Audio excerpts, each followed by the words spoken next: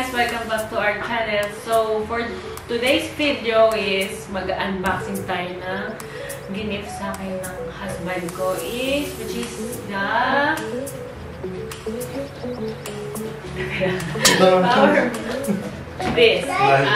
power sa MacBook Pro 16 inches. Right. Ayan.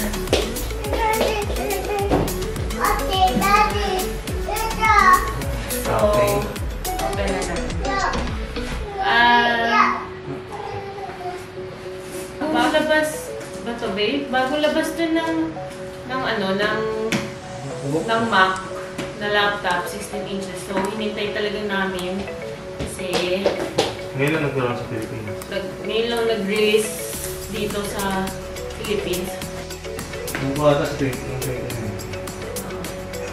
So, hinintay talaga namin ito para sa 2020 din. Pero din. Wow! Plastic pa naman ito sa 5 kilo.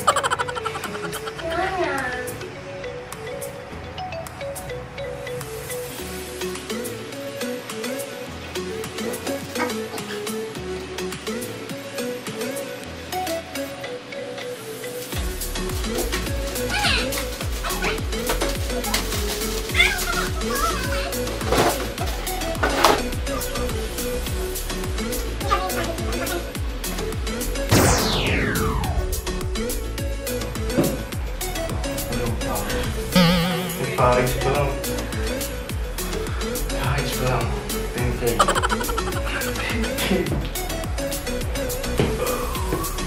Oh, ang nipis. Grabe.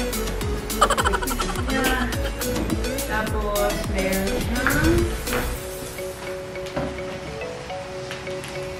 charger. Ganito na yung charger niya. So, may laptop din naman ako, MacBook. Kaya lang MacBook Retina pa yun. Retina display. Unang-unang Retina display. So, like 2012 pa ata yun. Ganito na yung charger niya. Type-C na ata to. Type-C na to. So, Type-C na. Tapos, yung adapter. Wow, ang cute naman ito. Ang laki din. Ang laki yung charger niya.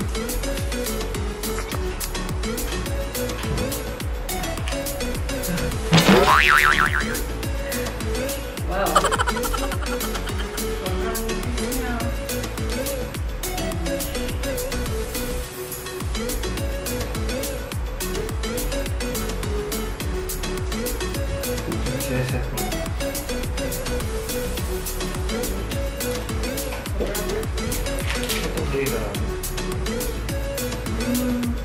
Pero mas magaan pa ito sa laptop ko.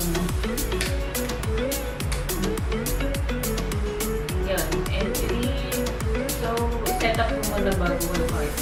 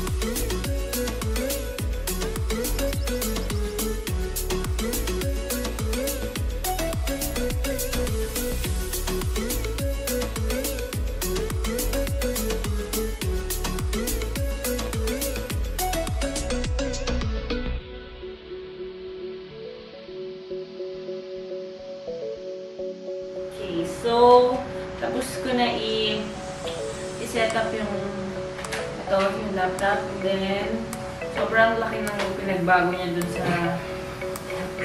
sa laptop ko. Wait inches yung 2012 version pa ata yun. Dami niya nang pinagbago. And now, compare lang natin yung sa luma kong laptop sa bago kong laptop. Ayan, babe.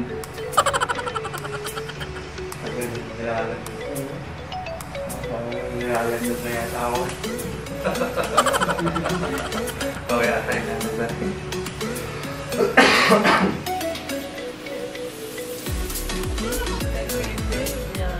Pero na rin yung may papakita ko sa inyo yung mga body.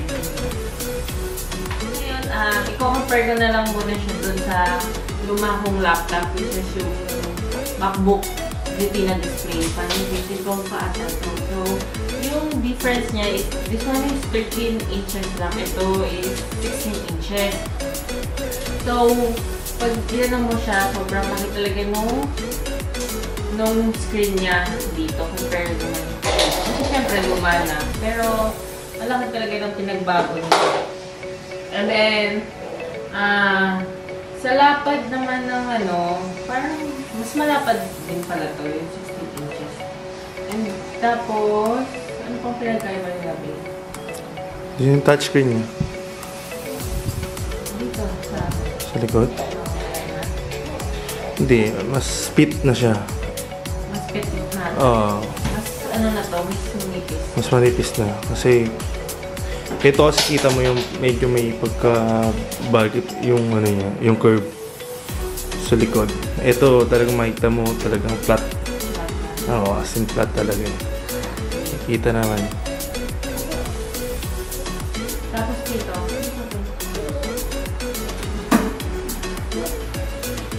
So yung dito naman, mas marami lang itong na mailalagay. Ito kasi konti lang, tas charge mo. USB. And then, the difference is here na sobrang laki ng difference talaga yun. Like, ito, touchpad na siya. And then, may fingerprint na tawag dito. Lock. And tapos, so, itong touchpad, ang lapad niya, kaysa dito, sobrang lapad niya. Tsaka yung keyboard, sobrang nipis. Parang almost kapantay niya lang din yung surface nito. And then yung speaker, ito yung speaker, nakita yung speaker. Dalawang speaker, ito wala kasi 13 lang to. Pero alam ko yung ibang 15 nito may speaker din eh. So, ano pa pinagkaiba? So, yung pagpindot, same lang. Same lang din ata. Pero parang mas lang to. Mas manipis yung pag-touch mo. And then ito lang yung pinaganda nito. Music, dito muna yan. Sounds. And then yung brightness. Kasi yung brightness ito, nandito yung brightness. Keyboard din siya and music. So, parang keyboard. Ito, touch na. So, yun. Pero, tagal na rin ito. Ngayon lang ako nagpalit ng laptop. Kasi sobrang worth it ng MacBook talaga. Kahit anong tagal. Kaya lang nagpalit na ako kasi sobrang dami ng sobrang dami ng puno na yung memory ba? Puno na yung memory na ito. Hindi na kaya.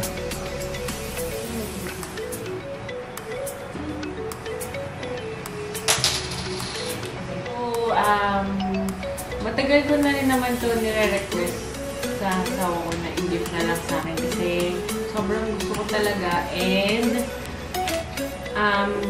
luma na rin yung laptop ko, almost 5 years, 10 years na ata. 5 years siguro, more than 5 years siguro yung laptop ko. Kaya parang ito na lang yung request kong i-regalo niya sa akin. And magagamit ko din talaga to kasi maganda siya sa pag-edit ng video and yung mga, alaki na nang in-upgrade niya talaga compared dito nung sa luma. Kaya, ito na lang yung binili ko. Kasi, una, syempre yung latest, pinaka-latest ngayong 2020, and then, yung mga specs niya, yung